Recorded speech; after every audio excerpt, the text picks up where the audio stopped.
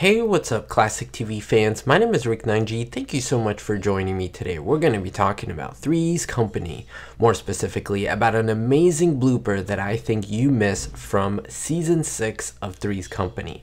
Now, usually work alone, I'm like Batman, don't have a Robin by my side, but every once in a while, I get so many messages, emails, things like that, and I got this idea from Gene A. Gene A is a great supporter of the channel, told me about this, and I couldn't pass up the opportunity to share this with all of you, the community, because I think you're just going to have your mouth gaped open when you realize this.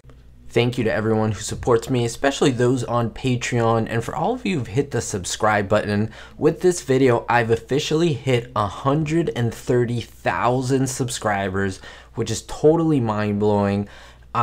We went from 100 to 130 in a little less than a year, and it's just amazing. It's all because of your support, so thank you very much. Now, Strangers in the Night is a season 6 episode 12 from Three's Company. Now, it's a pretty good episode unto itself. I like it. It's the one where Jack serenades a girl. More specifically though, he's dating this quote-unquote, let's just call her a Southern Belle. Her name is Arabella, and he takes her to the Regal Beagle. That's where the blooper is, but before I get to it, I want to tell you about the episode. Now they're there, they have dinner, and while Arabella is making a phone call, Lily, the waitress, comes out. She sits on Jack's lap, and she rests those tired feet of hers. Now when Arabella sees this, she naturally gets jealous and storms out. Now the trio and Larry come out with a plan to win Arabella back. Now Jack and Larry go to Arabella's apartment to serenade her. What good guy wouldn't serenade his lady? Now Jack is doing all the lip syncing while Larry is hiding in the bushes and he's doing the real singing. Now you see a woman's figure, kind of a shadow, a silhouette, appear in the window. So Jack naturally does his crazy self and climbs up the trellis, the little storm drain there, and throws a bouquet to the window. Now the next night, Jack finds out that he sent the invitation and the serenading to the wrong woman. So Arabella comes to apologize for acting up, kind of going overboard, but finds the other woman there instead, which is great. It's a great moment, and tells Jack to simply get rid of her.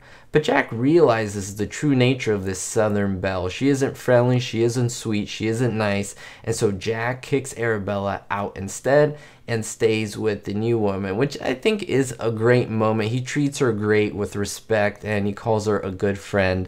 I love how the episode ends. Now, in order to understand the blooper, I had to explain all of this, so let's go back to the Regal Beagle and see essentially 2 bloopers for the price of 1. Here's what I mean. Now, as I mentioned, Jack is with Arabella at the Regal Beagle, and then the waitress comes out. Now, as the waitress sits on Jack's lap, she's resting her tired feet, she leaves the scene and leaves Jack there. Now, I'm going to point her out to you and essentially what's going on with the waitress, but she goes into the back room. We could assume this is the kitchen, of course, the kitchen where she gets the supplies and food and drink and all that. And, of course, the actress believes that she cannot be seen by the camera. So what she does, she just hides her. She just stands there. Instead of being out of the view of the camera, she isn't doing anything.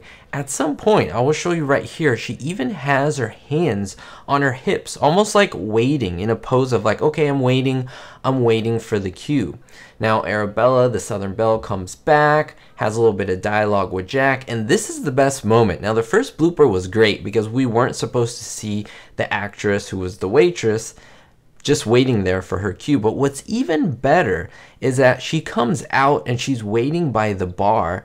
There's a man, a stagehand. I'll point him out to you. He's out there for quite a while. Again, thinking that Jack is blocking us from seeing the man in that doorway. He actually points with his whole arm and his finger to the waitress, to the actress, saying, hey, it's your cue, get out there.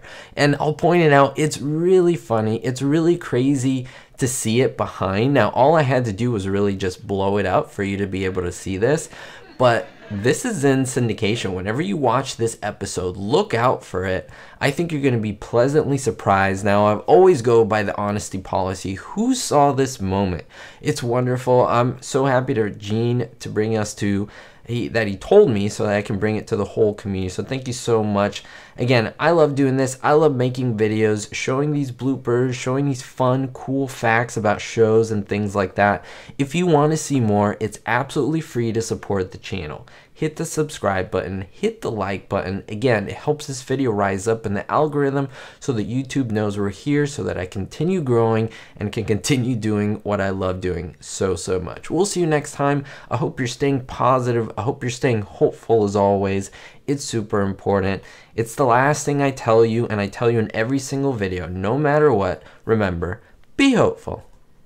Thank you to everyone for the support, especially my Diamond tier patrons: Citizen Kane 359, David D, Greg S, Kevin K, Ricky, Sally N, Ulysses the P, and Vito L. If you want to join the Patreon family, links are in the description. Thank you.